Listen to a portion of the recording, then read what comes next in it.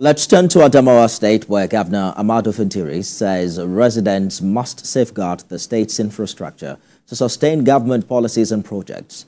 The governor was speaking at an interaction held at the banquet hall of the government house in Yola. Senior reporter Owolabi filed in this report. This political interaction taking place here has participants across the 21 local government areas of Adamawa State. The social political interaction was orchestrated by Victor Dogo, the principal special assistant to Governor Fintiri on social mobilization.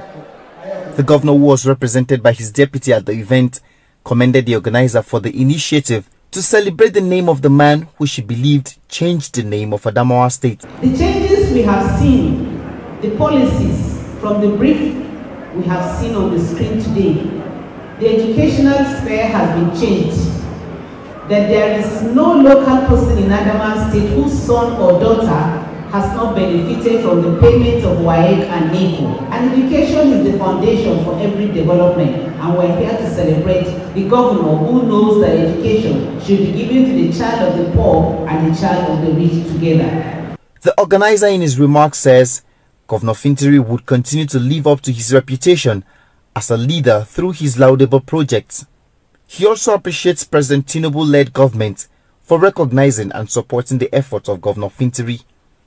We all know, of course, that Adamawa State has come from a state of underdevelopment to becoming that center of economic activities.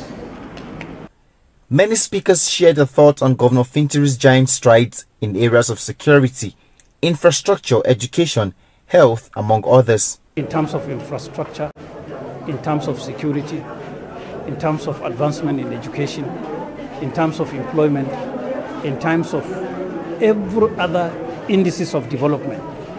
We have said it before, we will continue to say it, that Adamawa State is moving fast. Adamawa State is today being developed simply because of discipline in government.